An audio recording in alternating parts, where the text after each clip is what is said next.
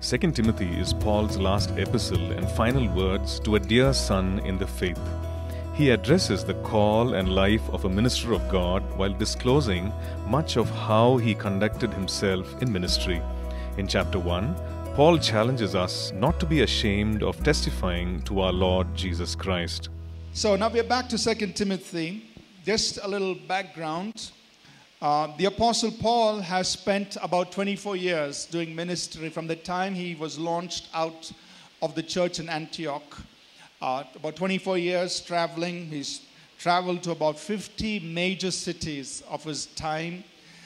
They tell us he traveled about 10,000 miles by road, actually either walking or traveling on some sort of a, animal carriage, 10,000 miles, maybe 3,000 more miles on sea, preaching the gospel. He's done a lot. And 18 of those years, Timothy has been with him. He has nurtured this young man, Timothy. He has appointed him now to take care of the church in Ephesus. And then Paul is heading back to Rome. This is about AD 67. And on his way back to Rome, he writes his first epistle to Timothy, which we studied. And the first epistle is more addressing how Timothy should take care of the local church. Now Paul is back in Rome and he's imprisoned a second time. This is AD 67, AD 68. And at this point in his life, Paul knows death is imminent. He's going to be killed very soon. He knows at any point he's going to be beheaded for his faith. And so he writes his final epistle, his last letter. And he's writing it to Timothy, a beloved son in the faith. And this letter is very personal because he shares more of his own personal life as a minister of God. And he's addressing Timothy as a minister and sharing very important things that a man of God or a minister of God should keep in mind. So with that background, we're going to read the first chapter, 2 Timothy chapter 1. We'll just read the entire chapter and then bring out some truths from this for us. Paul, an apostle of Jesus Christ by the will of God, according to the promise of life which is in Christ Jesus. To Timothy, a beloved son, grace, mercy, and peace from God the Father and Christ Jesus our Lord. I thank God whom I serve with a pure conscience, as my forefathers did, as without ceasing I remember you in my prayers night and day, greatly desiring to see you, being mindful of your tears, that I may be filled with joy, when I call to remembrance the genuine faith that is in you, which dwelt first in your grandmother Lois and your mother Eunice, and I am persuaded is in you also. Therefore I remind you to stir up the gift of God which is in you to the laying on of my hands. For God has not given us a spirit of fear, but of power and of love and of a sound mind. Therefore do not be ashamed of the testimony of our Lord, nor of me his prisoner, but share with me in the sufferings for the gospel, according to the power of God, who has saved us and called us with a holy calling, not according to our works, but according to his own purpose and grace, which was given to us in Christ Jesus before time began, but has now been revealed by the appearing of our Savior Jesus Christ, who has abolished death and brought life and immortality to light through the gospel, to which I was appointed a preacher, an apostle, and a teacher of the Gentiles. For this reason I also suffer these things. Nevertheless I am not ashamed, for I know whom I have believed, and I am persuaded that he is able to keep what I have committed to him until that day. Hold fast the pattern of sound words which you have heard from me, in faith and love which are in Christ Jesus. That good thing which was committed to you, keep by the Holy Spirit who dwells in us. This you know, that all those in Asia have turned away from me, among whom are Phygellus and Hermogenes, The Lord grant mercy to the household of Onesiphorus, for he often refreshed me and was not ashamed of my chain. But when he arrived in Rome, he sought me out very zealously and found me. The Lord grant to him that he may find mercy from the Lord in that day. And you know very well how many ways he ministered to me at Ephesus. So let's go from verse 1. Paul acknowledges that he is an apostle of Jesus Christ by the will of God. So it is God who determines that. You know, we don't decide ourselves that, okay, I'm going to be an apostle, I'm going to be this. It's God's will, right? God says, okay, I'm calling you to be this. So God decided, God called Paul to be an apostle by the will of God. And notice he says, and with the promise of eternal life in Christ Jesus. Now think about this. Here's a man who's facing death. And what does he talk about? The promise of eternal life. The Greek there is zoe, the unending, the eternal life, the God kind of life. So in the face of death, he's saying, I've got something that nobody can take away. I've got the promise of eternal life. I've got the promise of eternal life. And then he says in verse 2, grace, mercy, and peace from God the Father and Jesus Christ our Lord.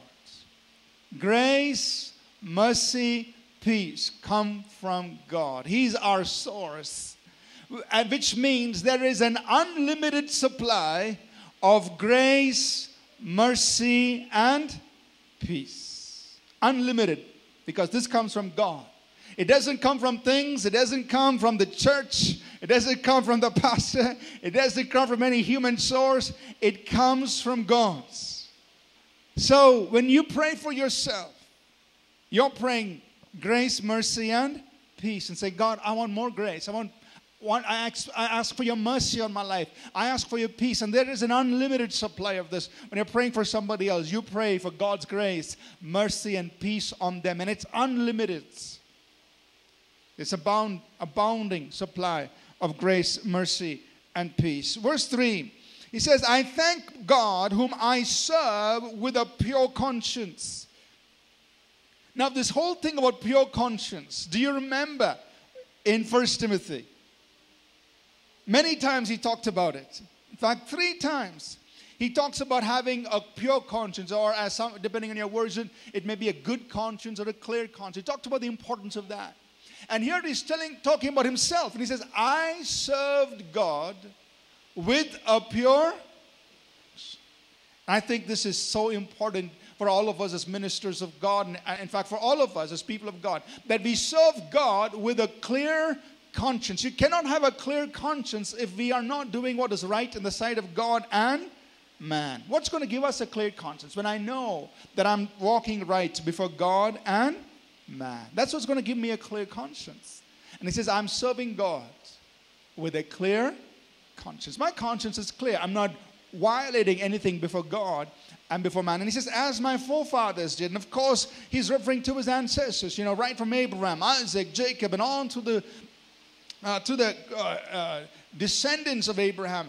He's acknowledging that they served God with a pure conscience. They did not have the revelation that Paul had or that we have. But they walked according to the revelation they had, and they did whatever they knew was right in the sight of God according to the revelation that was given to them at that time. They walked with God with a pure conscience. And you and I walk with God with a pure conscience according to the revelation that God has given to us in our day, in our time. And he says, and then he expresses affection for Timothy. Timothy, I pray for you without ceasing, day and night. I really care about you. I'm praying for you. Verse 4, he talks about the fact that he's longing to see Timothy so that he could be filled with joy. And then verse 5, he says, I call to remembrance the genuine faith that is in you, which was first in your grandmother Lois, then it was in your mother Eunice, and it is now in you also. That's so beautiful. the passing on of spiritual heritage. The genuine faith in your grandmother. I saw it in your grandmother. I saw it in your mother. And I'm also seeing it in you. Now, I want us to understand as God's people, this is the desire of God's heart. He wants the faith that any generation has to be passed on to the succeeding generations. We find this in Isaiah 59 and verse 21 in the Old Testament, the Old Covenant, Isaiah 59:21. God says, this is my covenant with you. My spirit that is upon you and my word that is in your mouth will not depart out of your mouth, but will pass on to your children and to your children's children. God says, this is what I want. I want to see that spiritual truth and anointing that's on one generation to pass on to the next and to the next. And all of us, many of us are parents. Some of us will be parents someday, and some of us will eventually reach there. But the point is this: God wants the truth He's given to one generation to pass on to the next and to the succeeding generations. Spiritual heritage. Now, it's important for us to understand that a lot of this happens. We can't force it. You can't force it into the next generations and generations to come. It's so important for us to steward it carefully by the life we live. In the classroom, many things are taught, but at home, more is caught than taught. You agree? More is caught than taught. Because even when you're not talking, your life is still speaking. Your life is still speaking, even when you're not talking. So I encourage all of us, especially those of us who are parents, the way that we steward what God has given to us into the next generations, generations after us, first of all, is to the life we live. Sometimes our kids get tired of all the talking we do. So like, Mom, Dad, enough. Enough, Dad. But your life is speaking even when you're not talking. Right? You're imparting. You're communicating. You're releasing. And that's the desire of God's heart. Verse 6 and 7, he says, therefore, I remind you to stir up the gift of God which is in you to the laying on of my hands. For God has not given us a spirit of fear, but of power and of love and of a sound mind. It seems evident from 1 Timothy and 2 Timothy that young Timothy had some inhibitions to using the gift that was in him. And that's why in 1 Timothy chapter 4, you remember, Paul tells Timothy, Timothy, you're a young man, but don't let anyone look down upon your youth. You be an example. And then in verse 14, he says, I'm reminding you, please exercise the gift of God in you. That is in 1 Timothy chapter 4. And he's writing that again in 2 Timothy. He finds it important. So for some reason, Timothy is being inhibited from using the gift of God that's in him. So once again, he's reminding in verse 6, Timothy, I remind you, stir up the gift of God that is in you. And that's for all of us. I believe, and I'm sure you agree with me, that God has placed gifts in all of us.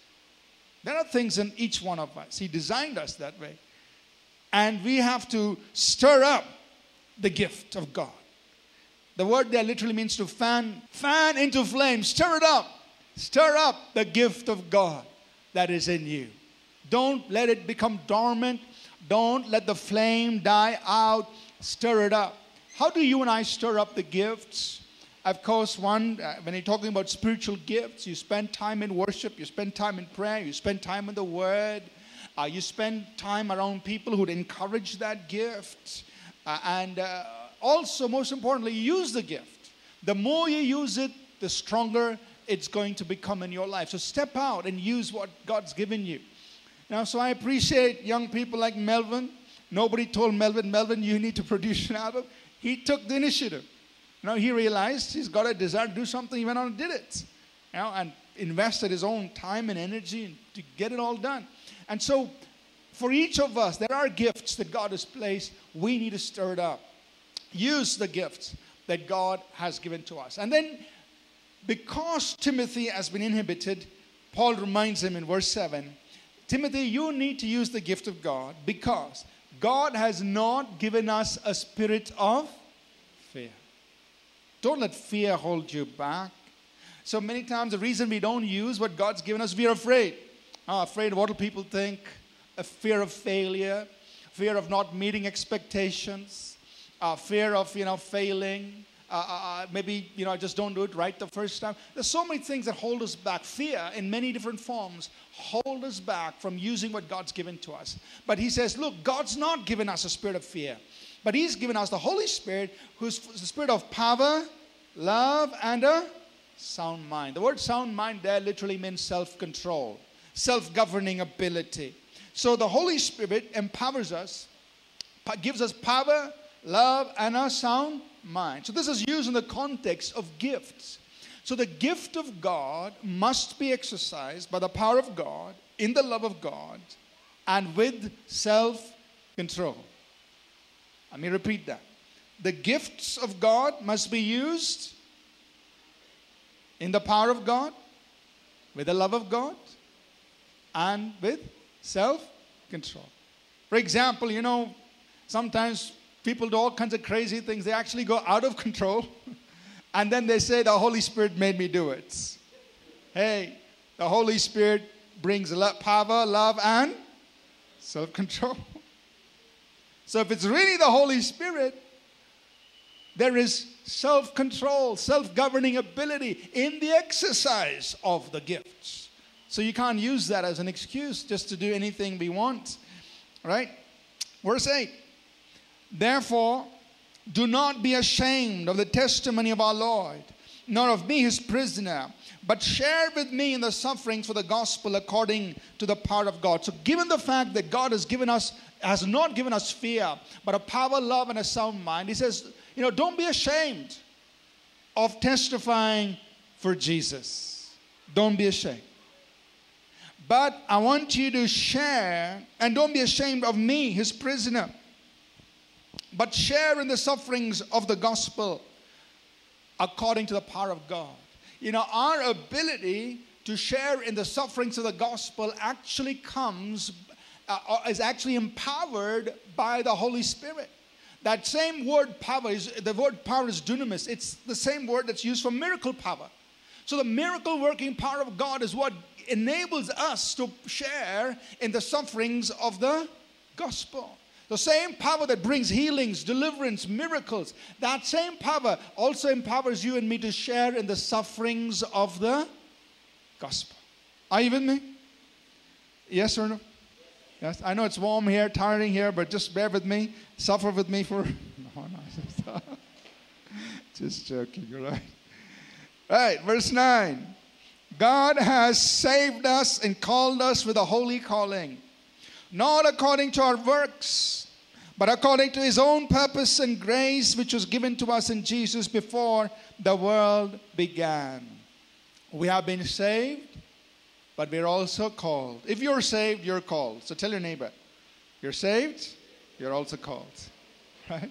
So some people say, I'm waiting for the call. Hey, call's already been given to you. If you're saved, you're also who has saved us and called us. You're already called. And this call is a holy calling. It's a call to a life of holiness and godliness and moral purity. It's a holy calling. Not according to our works. That means God didn't say, well, you got a bachelor's degree, so here's your call. You got a master's degree, here's a bigger call. You got a PhD, here's a bigger call. Not according to the call of God that is on your life. God did not put it in proportion to your achievements, your, success in this world. No. That's why the Bible says God has chosen the weak things of the world to confirm things that are strong. He's chosen the foolish things of the world to confirm things that are wise. So not according to our works, not according to what we've done or the life we lived or how good we've been, but according to his own purpose and grace that's been given to us. So think about this. Call, purpose, grace. God always calls us to a purpose, and he also gives us the grace to fulfill that purpose. So you've been called, but you've been called for a purpose, and there is enough grace to empower you to fulfill that purpose. Amen? You've been called for a purpose, and there is enough grace to help you fulfill that call and that purpose that's on your life. It was given to us in Christ Jesus, and it says God decided this even before time began. Verse 10, but now has been revealed by the appearing of our Savior Jesus Christ, who has abolished death and brought life and immortality to light through the gospel. So Jesus came. He is our Savior. He saved us. He's abolished death. He's brought death to cease. And he's given us life and immortality.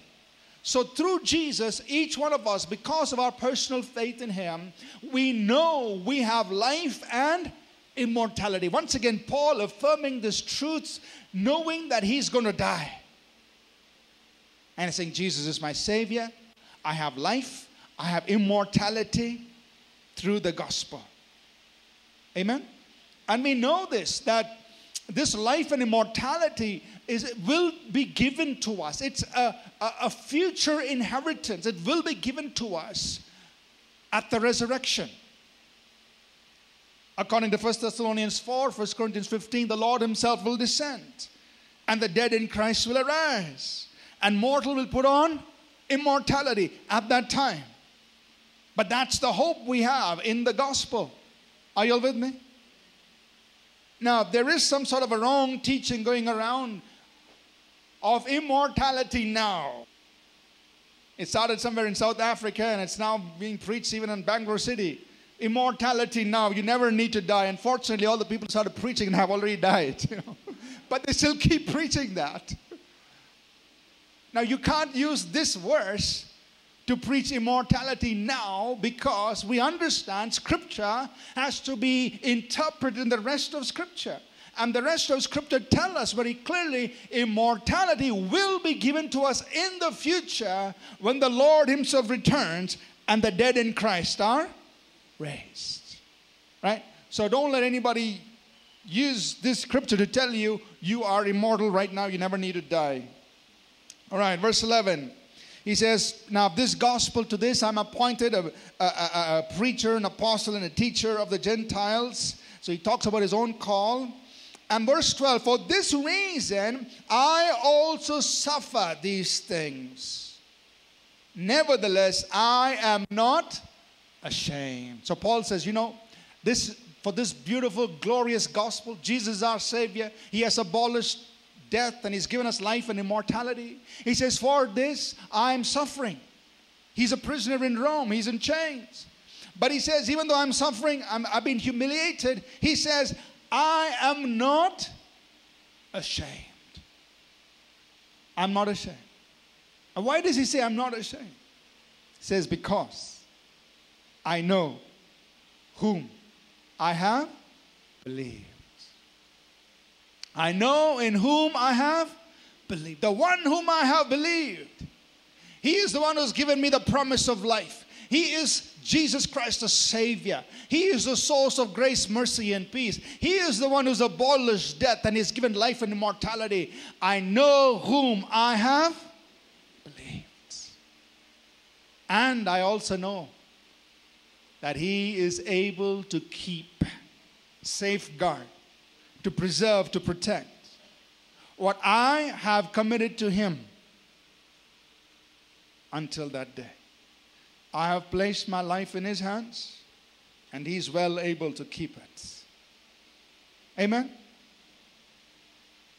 Whom have you believed? In whose hands have you placed your eternity, your present and your future? Paul says, I know whom I believe. And I know he is able to keep what I've committed to him until that day.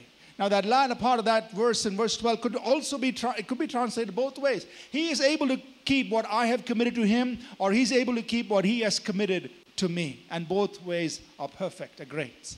That means what he has given to me, he's going to also preserve it. He's going to protect me down here, and he's also going to preserve what I've given to him. He's able to keep it until that day. He's not going to lose it. Amen? I know whom I have believed. Then in verse 13, he says, Timothy, now he's speaking to Timothy as a minister of God. He says, hold fast the pattern of sound words which you heard from me in faith and love which are in Christ Jesus. Now remember, one main reason why Paul left Timothy in Ephesus was to protect that church from false teaching. If you remember from chapter 1 of 1 Timothy, it says, I put you there in Ephesus so that you warn people that they don't teach any other doctrine. That's why I'm putting you there, Timothy. One of your responsibilities is to guard the church from false teaching. And so now, in order to help Timothy do that, he's reminding Timothy in verse 13, hold on to the pattern of sound words, true words, which you have heard from me. It's very important. You know, today, in the church, unfortunately, in the church, we have so much of wrong teaching happening. And it comes through great men and women of God who are seduced in small things.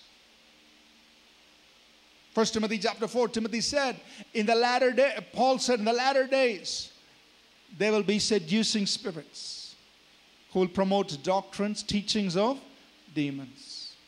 And they come into the church through the leaders who are seduced. They're not holding on to the pattern of sound words which has been actually given to us in the Word of God. I don't want to go out and start enumerating those things, but I want us to understand that not everything you hear every great preacher say is necessarily right. You've got to check if that is sound doctrine. Is it lining up to the Word of God? Because there are seducing spirits just causing people to deviate a little bit. And that can have disastrous results. And so he tells Timothy, Timothy, I want you to hold on to sound words. So what I've taught you, hold on to it. Stay with the teaching of Scripture. Stay with the Word of God. And then he says in verse 14, Timothy, the good thing which I've committed to you, which was committed to you, you keep by the Holy Spirit who dwells in us. What has been given to you, you guard, you preserve with the help of the Holy Spirit. He's actually repeating what he gave in 1 Timothy 6:20. When he closed off his first epistle, he said, Timothy, oh Timothy, guard what has been committed to your trust. He's repeating it again here in verse 14. Timothy, what has been committed to you, I want you to guard, I want you to keep with the help of the Holy Spirit. So you and I as believers need the Holy Spirit to guard, to protect what has been committed to us. Some people say, no, I don't believe in the ministry of the Holy Spirit. I don't believe the work of the Holy Spirit. Listen, the Bible, the Word of God tells us about the Holy. You can't read the Bible without the Holy Spirit. The Bible was written by the Holy Spirit. And we need the Spirit of God. His guidance, His anointing within us teaches us all things and guides us in all truths. We need the anointing within to help preserve the deposit of the Word of God and the truth in our lives. The last few verses 15 to 18, I'll just summarize this. In verse 15, Paul says, you know, Timothy, you know that some of these people from Asia, they've actually distanced themselves from me because I'm now a prisoner. I'm a prisoner of Rome in chains. And so some of them have distanced themselves. They don't want anything to do with me. They don't want to associate with me. They have distanced themselves. And then he names two men, probably their leaders, and we don't read anything about them elsewhere. Verse 15. But then in verse 16 through 18, he mentions about a man named Onesiphorus. He says, Timothy, this man Onesiphorus, he's been such a good man. When I was in Ephesus, he came and took care of me. And when I came to Rome, he came all the way to Rome searching for me. You know, those days, no mobile phones. Hi, Paul. This is Onesiphorus. Where are you? You know, he had to search, literally. Where is Paul? Where have they imprisoned him? But he came to Rome. He searched out and sought and found Paul. And then he ministered to Paul. Paul says, he ministered to me. He refreshed me. And he says, he was not ashamed of my chains. He was not ashamed to associate himself with a man of God, but who was now in chains like a criminal. Not ashamed. A key thing that I'd like us to take away from this chapter is simply this: don't be ashamed. Paul tells Timothy, this is in 2 Timothy chapter 1, verse 8. He says, do not be ashamed of the testimony of our Lords, or of me, his prisoner. Don't be ashamed, Timothy, of Jesus Christ and of associating yourself with true men and women of God. Don't be ashamed. Then Paul himself says in verse 12, I am not ashamed. I know whom I have believed. Then as he closes off this epistle, he says, hey, I know one other man, Onesiphorus. He was not ashamed to identify with me as a man of God. But right now, in chains like a criminal, he was not ashamed. So saints, just think about the faith that you and I have. Right from that first century church, men and women have given their lives for their faith in Jesus Christ. You and I sit here today. We've got so much going for us. We've got comfort. We've got tools. We've got technology. We've got all kinds of things.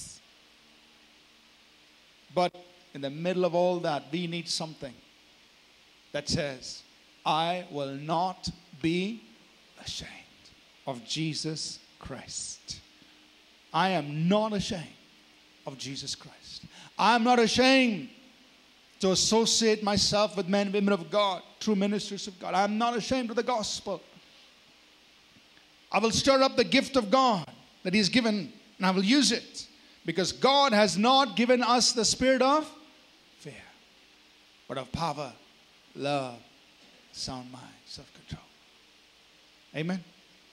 Now I pray this morning that God will stir up in each of our hearts that unashamedness for our faith in Jesus Christ. Don't be afraid if you're in a restaurant to put your head down and pray loudly in the name of Jesus. Don't pray the headache prayer, you know. People think you got a headache, your head is on the table. Oh, God, bless my food. Hey, pray boldly, loud enough for the waiters to hear, for the next table to hear. Father, thank you for this food. Don't be ashamed. At least they hear somebody's praying to the name of Jesus. Maybe they will copy you. And they think, man, maybe even I can pray in the name of Jesus. You never know how you can affect somebody. Don't be ashamed in the middle of a mall to just say, hey, I'm going to pray. Take a moment to pray. Or wherever you are, don't be ashamed to live out your faith in our day, in our generation. Amen. God has not given us a spirit of timidity, of fear, but of power, love, and self-control, sound mind. Amen. Don't be ashamed. If somebody says, are you a Christian? No, my name is Christian. No. Yes, say this. Yes, I am a believer in Jesus. Where were you Sunday? I went for lunch. I don't want to tell them I went to church in the morning. Don't be ashamed. I went to church. I went to worship Jesus. Don't be ashamed of your faith in Christ. Amen. Paul says, I'm not ashamed because I know whom I have believed. I know whom I have believed. And He is able to keep what I've committed to Him until that day. Let's stand to our feet, please. This morning, before I just pray over all of us, and we just pray together. You know, this is so powerful. Paul says, I know whom I have believed. If there's anyone here this morning and you've never turned from your own ways and made a decision in your life to believe in the Lord Jesus Christ, who is our Savior, the one who died for our sins, who was buried and who rose up again. He is the one who can give us life and immortality. But if you've never made a choice in your life up until this point to believe in Jesus Christ, to save you from your sins, and to bring you into His own kingdom and take ownership of your life, if you've never done that, I'm sure all of us here would say, you know, you need to do that. You need to know in whom you've believed. If you've never done that, you might be up on the floor here, you might be in the basement, wherever you are.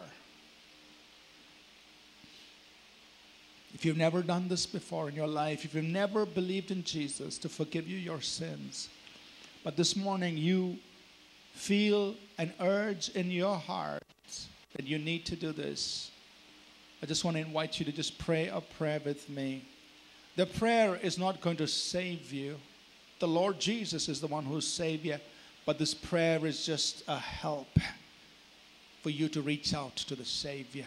The Bible says whoever will call on the name of the Lord will be saved. This prayer is only to help you call on the name of the Savior, on the name of the Lord. He's the one who will save you. So if you don't mind, and you'd like to do this, just pray this prayer with me, please. If you've never done this before in your life. Lord Jesus, I am a sinner. I need a Savior. You, O Lord, are the Savior of the world. I come to you. Forgive my sin. Come into my life. Make me a new person. And help me follow you and you alone the rest of my life. And I pray this in Jesus' name. Amen. Amen. Father, in this place,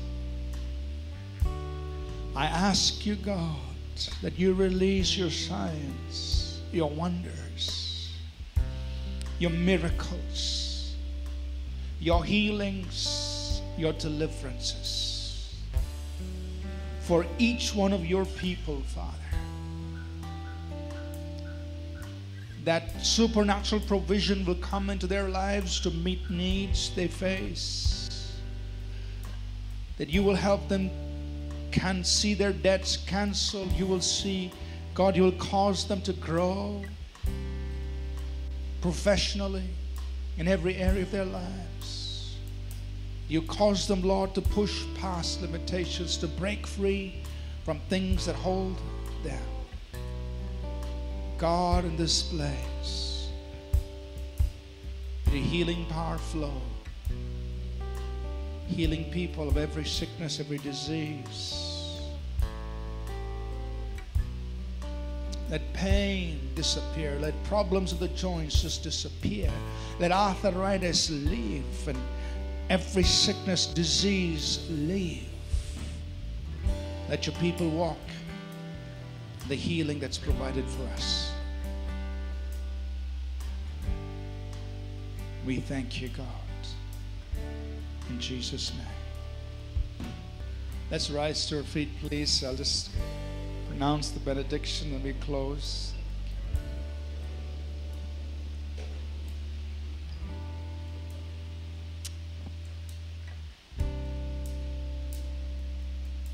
The grace of our Lord Jesus Christ, the love of God our Father, and the sweet fellowship of His Holy Spirit be with each of us always. In Jesus' name. We trust that this message was a blessing to you. We'd love to hear from you. You can email us at contact@apcwo.org Also visit our website, apcwo.org, for additional resources. Thank you for listening, and God bless you.